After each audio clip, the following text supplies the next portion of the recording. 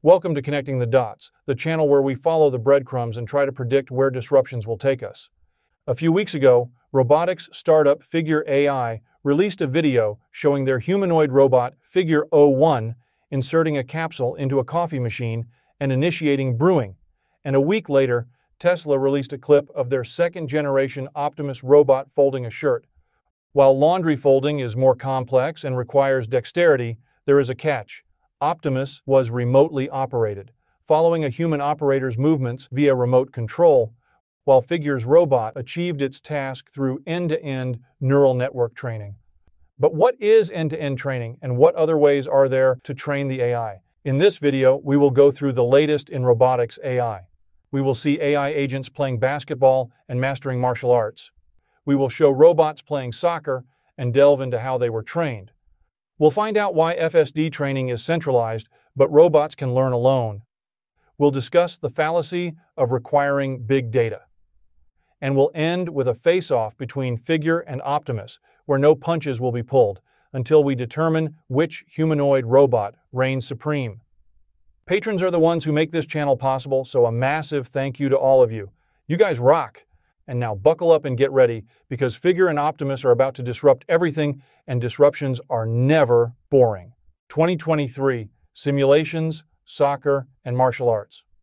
In some of my previous videos, I showed AI training through simulations. This involves creating a computational model of the robot and its environment, then running simulations countless times until the robot figures out the best methods for specific tasks.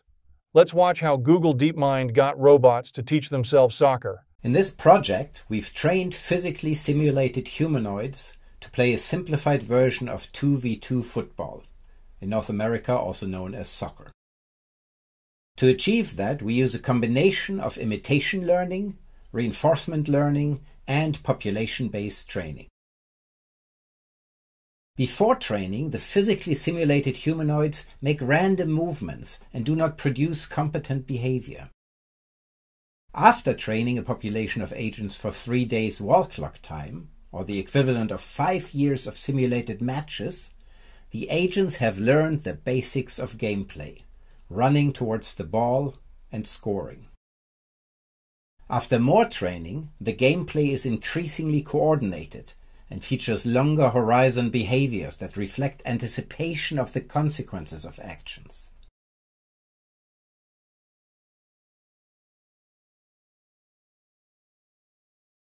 Our virtual football environment consists of humanoid bodies simulated in the MuJoCo physics engine. The gameplay emerges as the agents that control the bodies learn to stand, locomote, and dynamically move to interact with the ball and the other players. Gameplay consists of 45-second bouts of play from random initial configurations. When a team scores a goal, each agent on that team receives a reward. Then the player positions are reset and the game continues. Note that our environment implements simplified football rules. There are invisible pitch boundaries that keep the ball in the field. Also, play is not interrupted by penalties or set pieces. Training of the agents is divided into 3 major phases: low-level motor skills, mid-level single-player drills, and high-level goal-oriented team coordination. The low-level motor skills are achieved by imitation of motion capture. Mid-level skills are acquired through reinforcement learning on drills and consolidated into priors for future use. Finally, team coordination is learned through reinforcement learning in the context of 2v2 games between teams drawn from a population of agents. For basic skills, the robots watched videos of people playing soccer. Mimicking humans from these videos enabled the robots to learn basic moves such as walking, running, kicking the ball, and getting up. I am using the term robots loosely here, as at this stage we'll watch simulated robots or digital agents, but we will later move to actual robots doing the same. After mastering basic movements, the robots progressed to reinforcement learning. Here, they applied their skills to learn 4 specific drills: following a moving target, dribbling a ball to follow a target, accurately kicking towards a target, and finally, scoring goals. These drills were then distilled as policy priors, serving as foundational elements for learning even more advanced behaviors. In a fascinating display of teamwork and strategy, pairs of robots were set to play 2-on-2 soccer matches. For reinforcement learning, each goal scored not only rewarded the scoring robot, but its teammate too, fostering coordination skills like passing and blocking. What's powerful about simulations is that they can run faster than real time.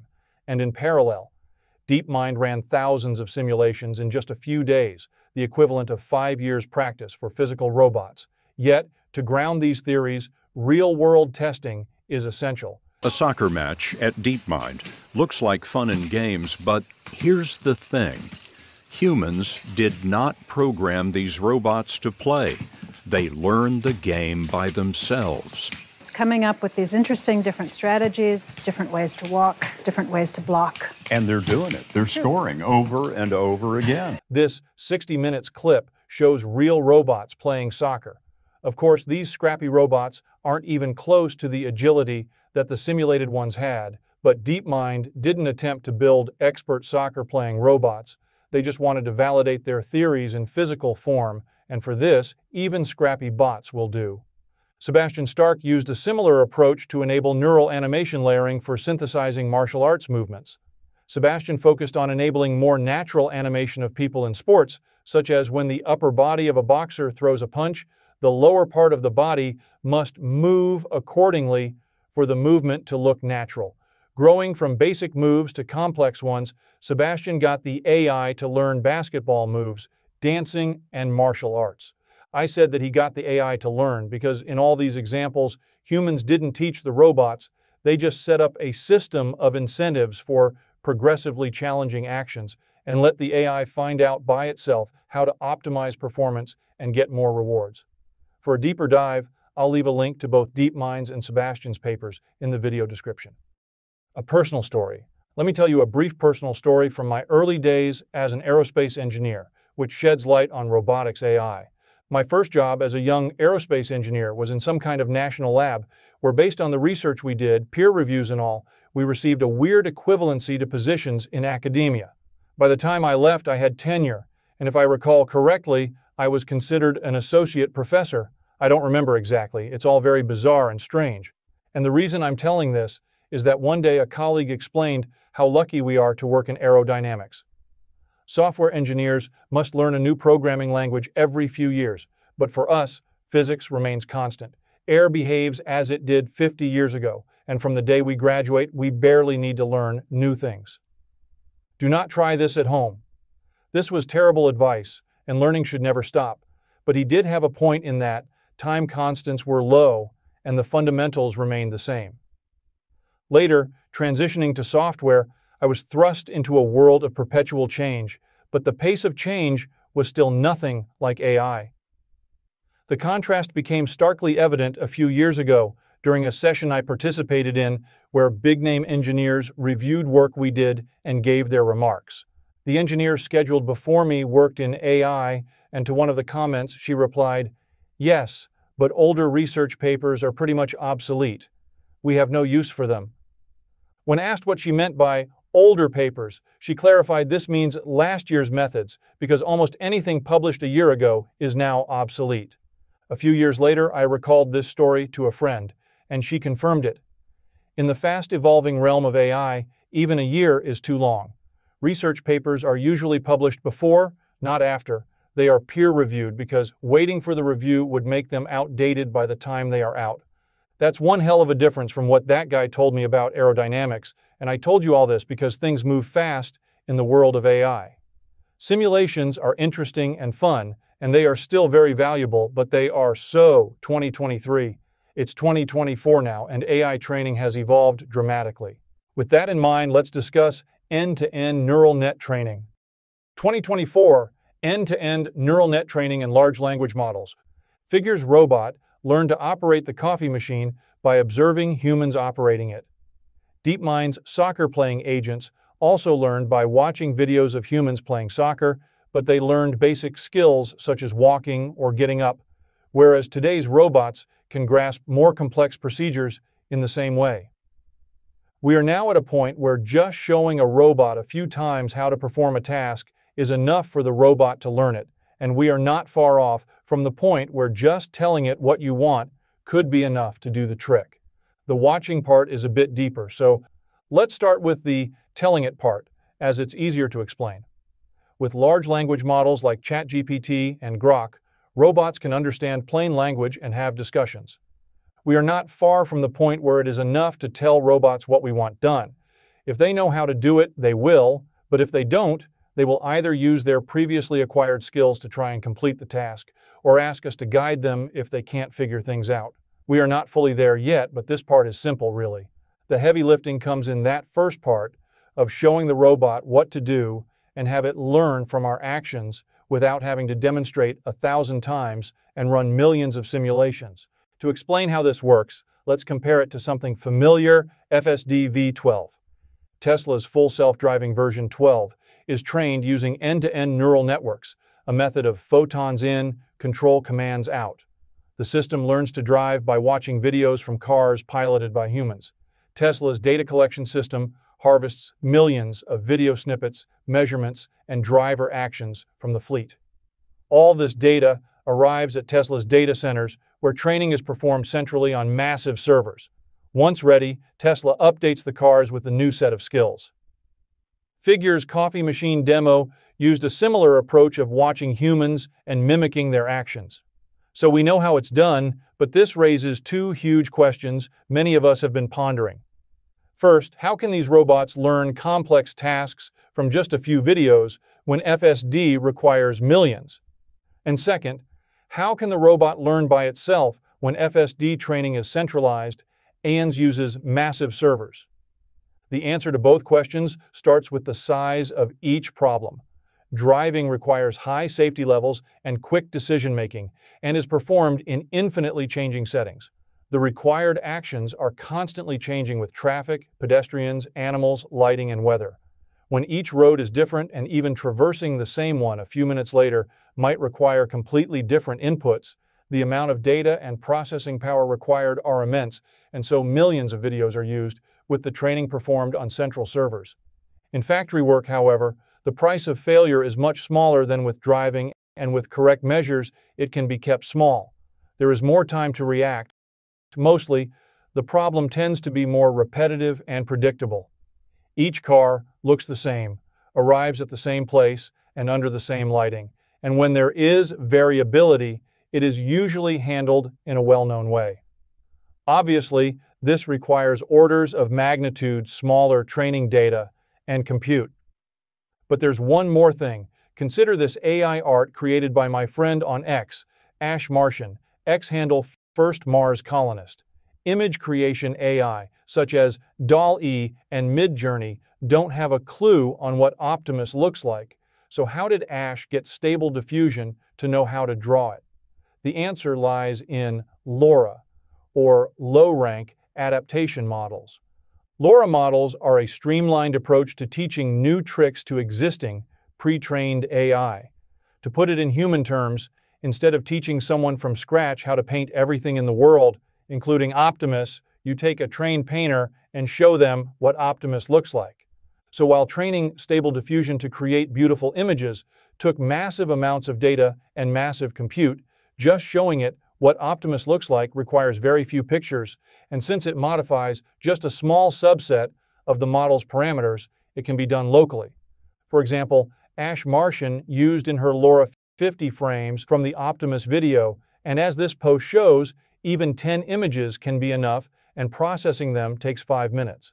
Applying this concept to humanoid robots, if the robot arrives pre-equipped with baseline skills like getting up, walking, manipulating objects, and using power tools, then AI methods similar to LoRA enable it to learn new, high-level tasks by simply observing humans performing them. A few repetitions of the task captured in videos can be enough for the robot to understand and replicate the actions via imitation learning. This completely transforms the way we teach robots, making it intuitive and efficient. As I said in that personal story, the old methods just don't cut it. While simulations are still valuable and are even used by imitation learning, mimicking humans saves numerous runs and makes training much faster. A fully automated factory with humanoid robot workers is a huge deal, and I wonder how differently a story like this would be framed politically. It's important to get the full picture so we don't fall for narratives that may not be true. That's why I use Ground News. Ground News is an app and website developed by a former NASA engineer on a mission to give readers an easy, data-driven, objective way to read the news. With access to over 50,000 news sources from across the political spectrum, it provides users with a quick visual breakdown of the political bias on each source, reporting, factuality, and ownership for every story, which is backed by ratings from 3 independent news monitoring organizations. For example, from January 29 to February 11, Tesla plans to pause production in Giga, Berlin due to supply issues caused by shipping companies taking longer routes to avoid getting attacked when crossing the Red Sea. In coverage details, we see that 79 sources are reporting this story, mostly leaning towards the center. Scrolling down, I can visually see the sources on the bias distribution chart, with 21% leaning left and 28% leaning right. Ground News allows you to quickly grasp a story's highlights and compare how sources from different sides cover it before diving into the articles. When there are significant differences between how the right and the left cover a story, the Bias Insights feature highlights them. I love using the My News Bias feature, which is fully unlocked through the Vantage plan and helps me monitor my news diet. To avoid entering echo chambers, I prefer viewing a 50-25-25 split between centrist, right-leaning, and left-leaning sources, and this tab helps me keep track and balance the news I consume. Ground News helps me get to the root of stories without falling for narratives. Subscribe through the link in my description, ground.news/CT-dots, for 40% off the Vantage plan which I'm using. Subscribing not only supports me, but also an independent platform trying to make the news more transparent. Train your own robot. You might think I'm oversimplifying when I say teaching a robot to mimic human actions is as straightforward as using a LoRa model in Stable Diffusion. But in reality, it only takes a few tries. A collaboration between Stanford researchers and Google DeepMind birthed a fascinating project called Mobile Aloha. This wheeled robot, an evolution of the earlier Aloha model, can be manually operated by a human to perform tasks. While this uses mechanical links, it is very similar in concept to Tesla's teleoperating the robot in the shirt-folding video. Remarkably, just a handful of demonstrations are enough for the robot to grasp and execute these tasks independently. For example, Mobile Aloha mastered using kitchen cabinets after just 3 repetitions. It learned to operate elevators in 5 tries and managed to wipe wine off a table after 9 demonstrations. The learning is evident in its adaptability, as the robot could handle unexpected changes, such as having additional chairs to push closer to the table. As Farzad always says, the robots are coming. I have to admit that even I was overblown by the pace of progress. While I closely predicted factory robots arriving at this time, I never imagined them being this close to home ready as they currently are. Even researchers admit that they are surprised by the recent pace of AI, which brings me to the Tim Urban meme from Wait But Why. If you see AI doing monkey tricks, it will soon overtake Einstein. The Mobile Aloha model is available online, there's a link below, and there's even a hardware assembly tutorial so you can build your own DIY robot, install the software, and make your life more interesting long before you can buy one from Tesla and others. If any of you go through with this project, please DM me on X. I really want to be in the loop and see it done. It's both creepy and fun. Let's take a brief detour to share something intriguing and slightly offbeat that I discovered during my research. Picture this, a bustling hot pot restaurant in Chongqing, China, with an unusual attraction drawing in the crowds. Drinks and dishes are served to the tables by a robot waitress. Watching her work is both creepy and fun. But here's the twist. The robot waitress is actually not a robot at all. She is Lee Quinn, the restaurant owner and a skilled street dancer renowned for her robotic dance moves. She disguises herself as a robot and serves patrons without immediately revealing her true identity, leading to delightfully surprised reactions when she eventually does. Dancing while serving tables enables Quinn to sharpen her dancing skills, attract customers to her restaurant, have fun at work, and spread smiles all around. Although not really robotics, I could not let it slip by. Privacy, character, and humanizing robots. As we've seen, training can be done locally on the robot, which is not just convenient but also crucial for privacy. For instance, BMW can train a robot for a specific task and replicate that learning across their fleet, same as done with FSD. The key difference here is privacy. When the learning is local, it becomes easier for BMW to keep its manufacturing secrets within the company. Sure, this can be arranged differently, as in figure departmentalizing each of its clients' data on its servers, and there's a good chance that that is what they'll do.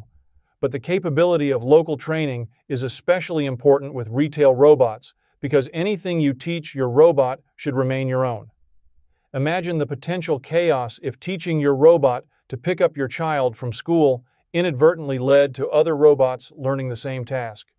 With both shared and private training possible, this opens the door for a marketplace, akin to an app store for training data. While all robots might come with basic abilities like walking, companies like Tesla and Figure could offer additional skill packages, ranging from using hand tools and gardening to more creative pursuits like dancing. And adding third-party vendors could add more variety. Imagine downloading a package which teaches your robot to dance like Beyoncé or to move like Jagger. Picture your garage band's drummer quitting. With a simple download, your robot could step in and play your music as if he's John Bonham, Dave Grohl, or Tool's Danny Carey. Yes, I know that we aren't there yet when it comes to mechanicals as well as AI, but you know it, and I know it, that it's only a matter of time because the possibilities truly are endless. And there's one more thing that private training unlocks. It endows robots with unique personalities or character. In fact, we've seen this in DeepMind's soccer-playing AI. While basic skills were common, training for higher-level skills was individual, which led every robot agent to have its own qualities. One was a great scorer, the other great at blocking, another good at both. This made for more interesting soccer matches, but in my eyes, it did something else, which is to give each agent its own character. We're not at the stage of AGI yet, but the lines are starting to blur. Even with current AI software like Grok, Bard, and ChatGPT, many of us interact with them as if they were sentient. Have you ever found yourself thanking ChatGPT for giving an answer, saying please to Bard, or replying humorously to Grok? In all truth, thanking them is as smart as thanking the elevator, but it reflects our tendency to humanize technology. This will be even more pronounced with embodied AI. If you're close to your phone, how will you treat your house robot which answers your questions like ChatGPT, assists with household tasks, and knows all your preferences and secrets? Shaped by your interactions, it will develop a distinct personality, very different from that of mine. Robots will come in an infinite number of flavors, and even without AGI, they will seem very much alive. Now add AGI, which begs to arrive, and the world will forever be changed. The possibilities are endless, but I am digressing, so let's go on. The data fallacy. Yesterday, Brighter with Herbert released a video of an X space he and some Tesla bulls had with Chris Camillo of Dumb Money. There's a link in the description. Chris is an early investor in robotics startups and recently started focusing on Tesla. His valuation model shows how, with extremely conservative estimates, Tesla is on the right track to becoming a $10 trillion company. That's double the current market cap of Apple and Saudi Aramco combined, yet it is intentionally conservative and seems like a done deal. While listening to the X Space, I heard something Chris said which I very humbly think is wrong, and if I am right, the correct valuation should be significantly higher. I am very serious as I think Chris fell for what I call the data fallacy. First, listen to this clip where Chris describes the change that visual learning had brought to the game. What we've experienced in AI this past year, and to see the pivot that a lot of these humanoid companies are now taking, and obviously Tesla, towards kind of full-fledged visual learning, relying on AI, and how that could completely change the game for, learning data sets, and kind of having a humanoid that doesn't just do one very simple thing, but can do lots of things in a more robust manner, because of AI. It's just completely changed the game for humanoids. Chris acknowledges that full-fledged visual learning is a game changer which enables robots to easily learn multiple tasks. Elsewhere, he explains that some startups are chasing specific use cases, while Tesla is going for a general-purpose solution that can do many jobs. Now listen to this part, where Chris describes what he sees as Tesla's biggest hurdle and why his model sees Tesla ramping up only from 2028 onwards.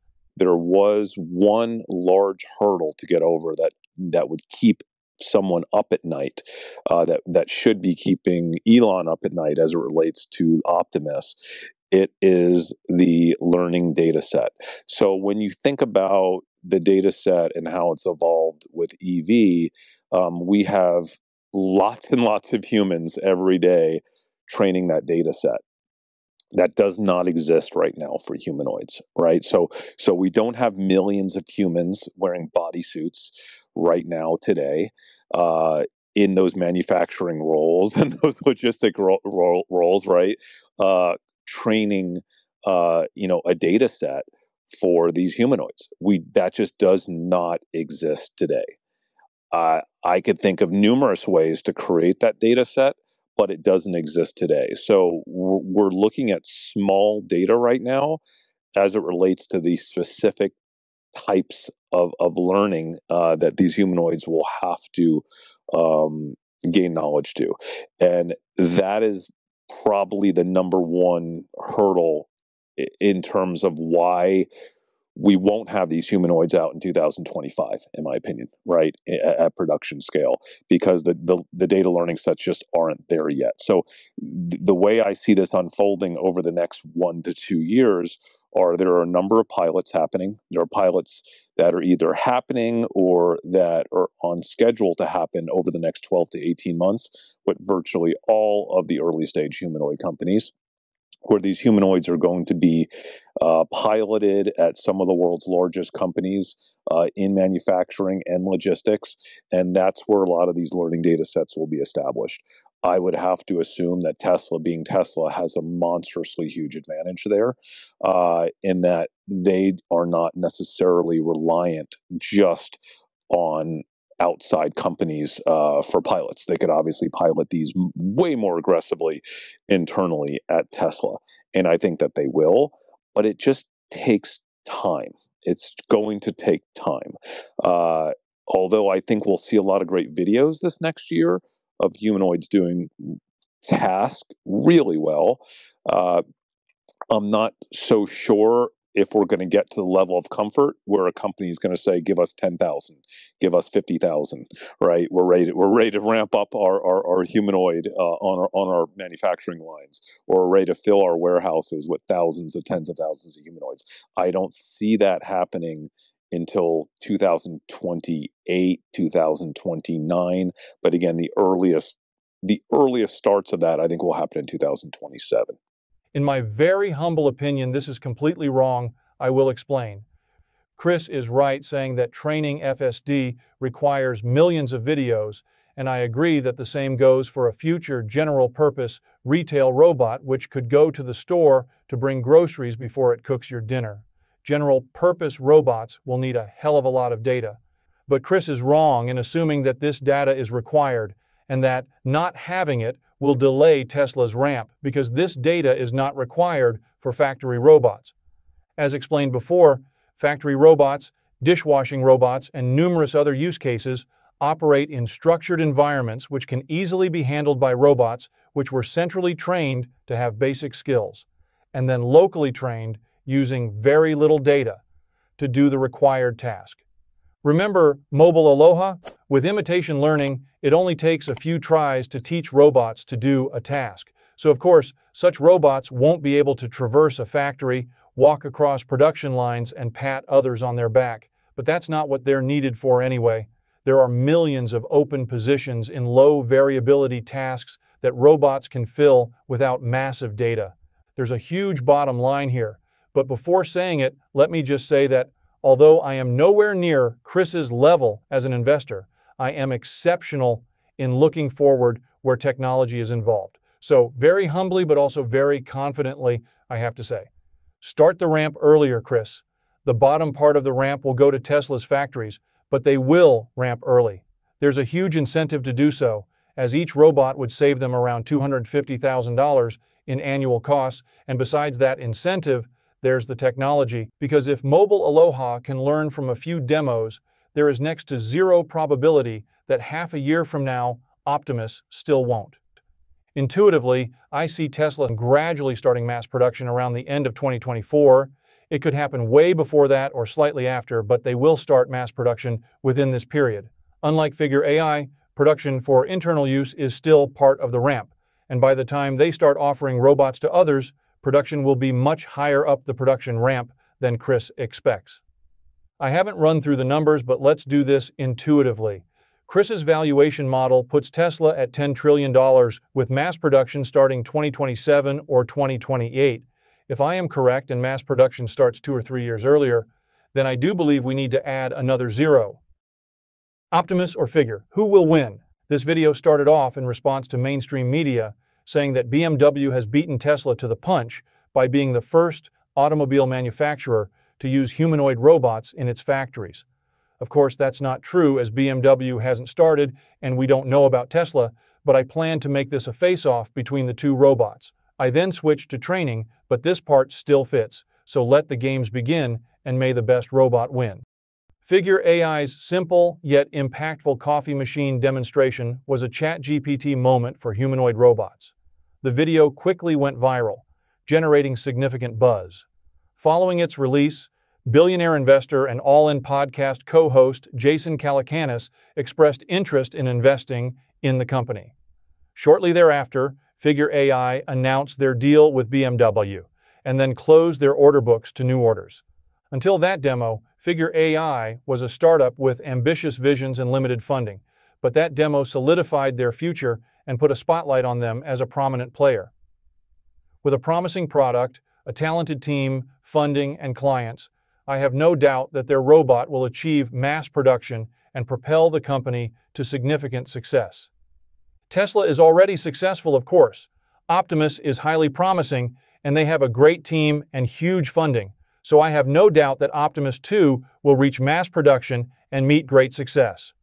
Both robots are being developed in response to the global labor shortage, a challenge affecting millions of jobs in manufacturing and other sectors. This shortage is only expected to worsen, creating a demand for countless robots, even without displacing humans. There will be demand for millions upon millions of robots. It will likely take years for supply to catch up to this surging demand, so both companies will face massive demand in a growing market. Considering the economics, the value proposition of a single robot is substantial. A robot's ability to work continuously with consistent speed and quality and without the need for breaks, benefits, or even sleep translates into substantial cost savings. For instance, the ability of one robot to perform the work of several human workers round the clock could bring each robot's value to upwards of $200,000 annually. This isn't just a theoretical saving, it's a tangible, calculable benefit. Expanding this calculation across a global scale, where millions of potential roles could be filled by robots, we begin to grasp the immense impact these machines could have. Filling the labor shortage alone, without even replacing human workers, should be enough to provide quasi-infinite demand for both robots. Elon Musk discussed the potential for billions of humanoid robots to share the world with us, and small startup Figure AI is unabashedly planning to sell millions of robots per year. With so much demand for years to come, both companies will find customers for every robot they can produce, so they aren't really competing, and the answer to the question of who will win, Figure 01 or Optimus, is that they will both win, and so will we. With all these robots, productivity and economic output will rise, and the price of goods and services will fall. The world will reach huge abundance in ways previously unattainable. So both robots will win, but one will win more. Let's see who it is and why. So who will win? Figure showed end-to-end training while Tesla did not. But none of this matters. Consider the following. 2 years ago, ChatGPT seemed like science fiction, but once it arrived, so did Bard, Grok, and dozens of small ones. And 2 years ago, image creation seemed like science fiction, but once DALL-E arrived, so did Midjourney, Stable Diffusion, and dozens of small ones. Once an AI model is out, it becomes common and everyone has some version of it. So I do think that Tesla has already succeeded in showing end-to-end training like they did with FSD, But even if they haven't, it doesn't matter, because in a very short time, they will. Everybody will, even small startups, as training will soon be a relatively solved problem. So even if Tesla didn't have end-to-end imitation learning, which again, I am confident they do, if they currently start producing robots and training them by running simulations to do simple factory work, they will have effective end-to-end learning long before these jobs are filled. In other words, even if Figure does have some advantage in training AI, this shouldn't slow Tesla's production by one iota. At current levels, training is not a limiting factor, so let's disregard it. And Figure showed end-to-end training while Tesla did not. But none of this matters. Consider the following. Optimus seems more dexterous than Figure and with a more polished design. For example, the huge wrist actuator on Figure's robot could prevent it from working in jobs which require fitting hands in tight places, and so human workers can do them while wearing watches. So what? Here too, none of this matters. There is so much demand in other jobs that even with the current dexterity and smoothness, Figure will find huge demand for its robot for many years. During these years, they will have more than enough time to update the design again and again. At current levels, dexterity is not a limiting factor, so let's disregard it as well. If AI and dexterity should both be ignored, what gets to decide which robot will win? Production does. Optimus is much more production-ready than Figure 01. Tesla is arguably the world's best manufacturer of smart electromechanical products. They have immense production know-how, and from day one they designed Optimus with production in mind. They are leaders in actuators, batteries, vision and perception, etc., etc. But mostly, they design products for easy, fast, efficient production. With its increased funding, I am sure that Figure will soon clean up their design and start limited production. But ask yourself this, if demand is high and supply is the limiting factor, which company will be first to produce 1,000 robots? 10,000 robots? 1,000,000 robots? If you answered Tesla, so does Figure AI's CEO. Brett Adcock himself admits that Tesla will dominate the field. Both companies will win, and so will we. But if we have to choose one winner, the cards have been dealt, and Optimus should dominate the world of humanoid robots. Let's end with a fun case of an AI robot faking it. To wrap up with a smile, here's an amusing tidbit for you that will blow your mind. You're probably familiar with the saying, garbage in, garbage out, which highlights the crucial role of only using quality data in AI training. In DeepMind's soccer simulations, they forgot some garbage in, and then something went very wrong. Their matches were conducted without referees and lacked penalty enforcement, which led the AI to develop skills without regard for these aspects. However, the AI learned basic skills such as getting up by watching videos of real soccer games. These games do have penalties when a player gets hit, so when players fall, they sometimes avoid getting up. After quickly thanking my patrons, I'll show you this nugget. Believe me, it is worth waiting for. If you like this video, please like and subscribe. Consider supporting me on patreon.com/connectingodots for as little as $1 a month. Your support really helps me make these videos, and you'll also get my patron-only newsletter videos. A huge shout out to my latest patrons, YouTube channel members Joe A, Neeks2, Danny I, Opto4, and Ed B, and Patreon patrons Martin S, Carlo H, David M, Brian A, Apollo E, Bill P, Bill W, Mark S, Tom R, Johnny V, Alexander G, Eric G, AGH, Joel A, Ron R, Michael R, Craig H, Kia Bobby K, and Francis H. And to all my patrons, you guys rock! Now, pay close attention to the red player's recovery after falling down and how long it will take him to get up. Let me know below what you think, and keep watching, because after he gets up, we will show some amazing soccer moves which the AI taught itself. Don't forget to check out Ground News, the sponsor of this video, at ground.news/CTDots, and take advantage of their 40% off sale on the Vantage subscription. You can also support the channel by sharing this video on social media. Please follow me on X, where I am connecting O-Dots. Until next time, I am connecting the dots, and you are amazing. And here are the AI-developed soccer moves. When you're up against the wall and you cannot fall, so go off,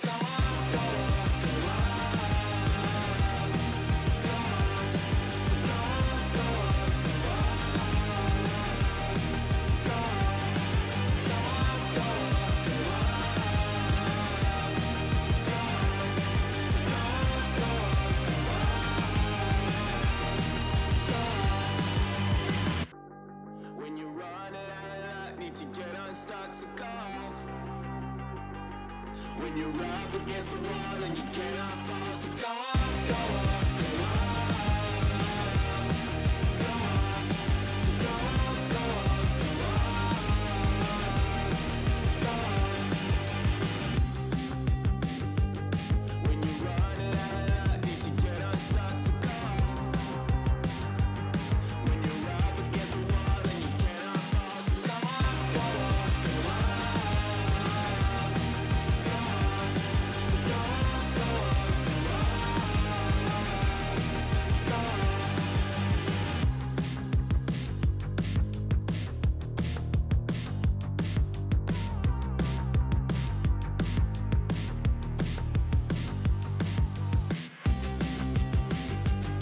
When you're running out of luck, need to get unstuck, so go off.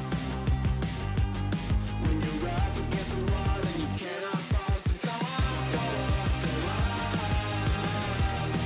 go off, so go off, go off, go off,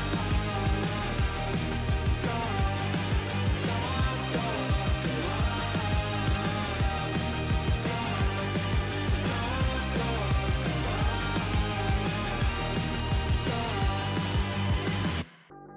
When you're running out of luck, need to get unstuck, so go off.